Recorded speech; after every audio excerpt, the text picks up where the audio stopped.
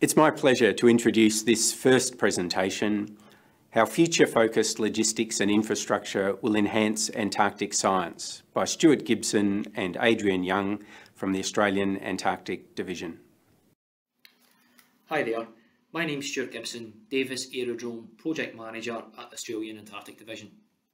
And I'm Adrian Young, Strategic Infrastructure Manager at the Australian Antarctic Division.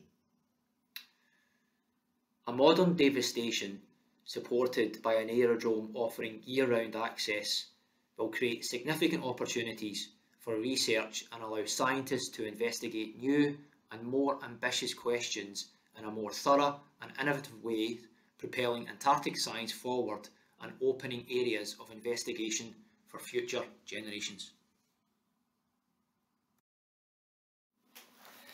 The Australian Government is committed to the delivery of a modern Antarctic programme that enables Australia to continue to lead a world-class science programme. In 2016, the Government released the Australian Antarctic Strategy and 20-year Action Plan, which sets out a roadmap for our engagement with the continent and committed to investigating year-round access between Australia and Antarctica. In 2018, the Government announced its intention to construct an aerodrome near Davis Research Station to support year-round access to Antarctica, subject to environmental approvals under two pieces of Australian legislation. The proposed Davis Eradrome has been assessed under the Antarctic Treaty Environment Protection Act, which implements the Protocol on Environmental Protection to the Antarctic Treaty. It has also been assessed under the Environment Protection and Biodiversity Conservation Act, which provides a legal framework for activities that have been significant on the environment and any which are to be carried out by the Australian Government agency.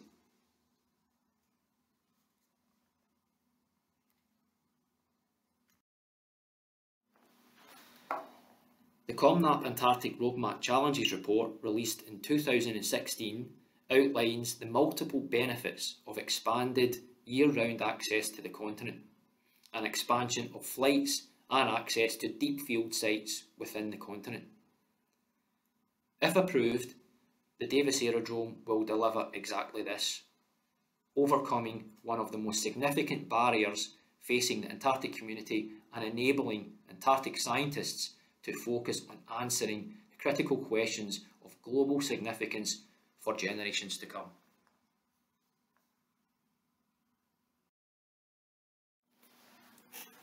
In 2019, the Australian Government committed funding of $450 million to upgrade Australia's network of Antarctic research stations and supporting infrastructure. The Australian Antarctic Division has now commenced master planning for the modernisation of Davis Research Station as well as Wilkins Aerodrome.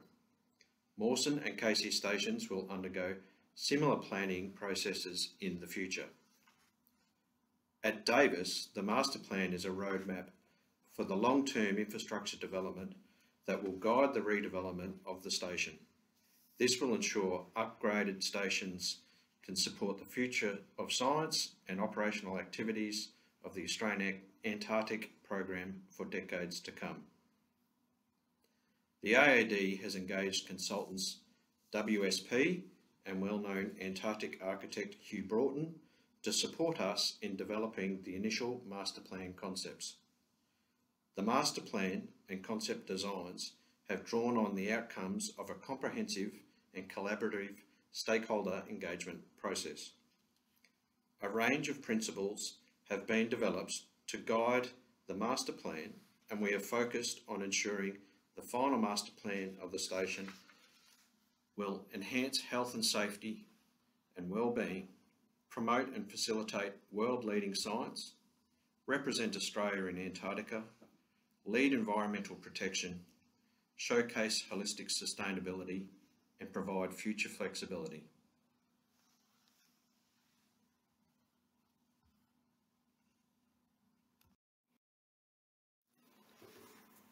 In developing a master plan, the Australian Antarctic Division is considering the future requirements of Davis Station with the proposed Davis Eradrome. This reviews the infrastructure required to support both the construction workforce and the long-term operation of Davis and the aerodrome. Importantly, this work is being developed to inform the aerodrome's environmental assessment submission. Work to stabilise Davis's existing station infrastructure is underway that would upgrade ageing infrastructure and increase station capacity from 90 to 120. Separately, assessment of the infrastructure needs to enable the construction of the aerodrome to commence is being developed. The Davis Eradrome project enabling works and associated environmental assessment is assuming a total station population increase from 120 to approximately 250.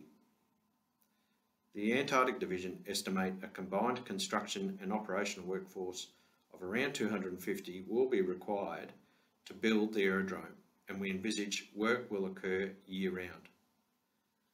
The stabilisation works will address issues around the existing condition and capacity. These works are scheduled to take place over the coming summer seasons. For the enabling works, with additional upgrades to the station power, water, wastewater services and accommodation increase will be needed to support the additional population. It's envisaged stabilisation and enabling works may take up to 7 years to complete.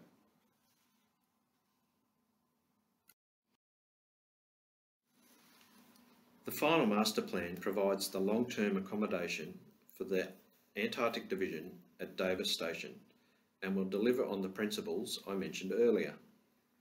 Once the aerodrome is operational, Davis Station will become a major logistics and research hub in East Antarctica. The station will need to provide suitable accommodation, transport and logistics for a range of expeditioners, including scientists transitioning to other stations and into the deep field. A final decision on the requirements and timing of the delivery of a modernised Davis station depends on whether the Davis Eradrome is approved to proceed. If approved, the final construction of a modernised station will follow the construction of the aerodrome. If it is not approved, then delivery of a new modernised station will be earlier.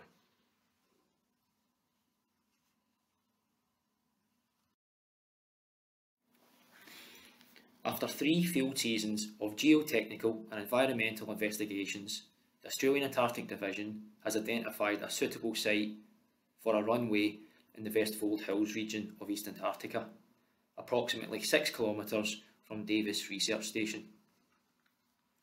The Vestfold Hills is a rectangular area of rounded rocky hills that are predominantly ice-free and cover an area of approximately 410 square kilometres.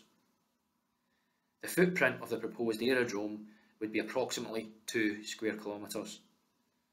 The project proposes a 2.7 kilometre paved runway which would be capable of accommodating existing and future large passenger aircraft capable of return flight from Australia without the need to refuel. It is envisaged that the runway would be constructed from precast concrete panels manufactured in Australia and shipped to Antarctica, where they would be assembled on site. These pavers would measure approximately 5 metres by 3 metres and be around 250mm thick. Transporting 11,500 pavers weighing up to 10 tonnes each via ship will be a significant undertaking, as will the logistics of transporting the workforce and equipment to and from Antarctica. We're exploring opportunities to undertake pavement trials to test design and construction elements. Where practical, for the associated buildings, modular and prefabricated techniques would be used to minimise construction site time. A 4.5 kilometre two-way unsealed access road would provide access from Davis Research Station to the Davis Eradrome site during construction and throughout the operational life of the aerodrome. Construction of the access road and aerodrome requires more than 3 million cubic metres of earthworks, which would include a balanced cut and fill, which means there would be no need to create a new quarry or dispose of surplus materials. A new wharf would be required to support ship-to-shore transfer of plant, equipment and materials, including the concrete pavers. The current proposal is for a floating roll-on, roll-off wharf with a lift-off capacity. If the aerodrome is approved to go ahead, stabilisation and enabling infrastructure would be first required to support the construction, and the construction of the aerodrome would then commence, taking up to 10 years to complete. It is anticipated the aerodrome would be operational around 2040.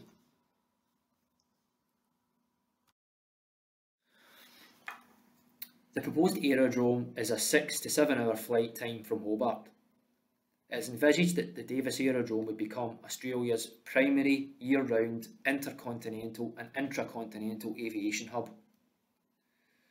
The Davis Eradrome would be used for intercontinental flights from Australia, and these would be conducted by aircraft under the charter of the Australian Antarctic Programme or by the Australian Government. Australia would offer available capacity on chartered aircraft for passengers and cargo to support ongoing collaborative arrangements with other national Antarctic programmes. While the Davis Eradrome won't accept intercontinental flights from other nations, it will offer support for intra or internal flights, as is currently the case at Wilkins Aerodrome. Wilkins Aerodrome would continue to support Casey Research Station in the summer season. To meet the forecast demand for expedition transport, we envisage that between October and May there would be 3 intercontinental flights per month to Davis, carrying around 30 to 50 expeditioners. We would expect to see up to 80 expeditioners on early season flights. We envisage monthly flights in winter, June through to October, and up to 10 heavy lift cargo flights undertaken by the Royal Australian Air Force across the year. We are also considering need for winter helicopters and fixed wing aircraft on the continent to support year-round operations.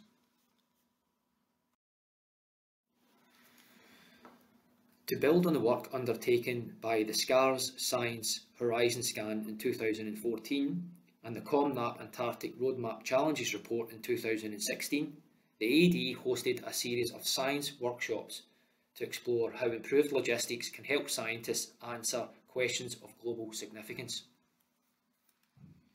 Australia's Antarctic science community outlined an ambitious agenda for the future of Antarctic research when considering the benefits of more regular and reliable access to Antarctica. The Future Science Opportunity Synthesis Report is a 20-page summary of the workshop outcomes and is available on the AAD's website.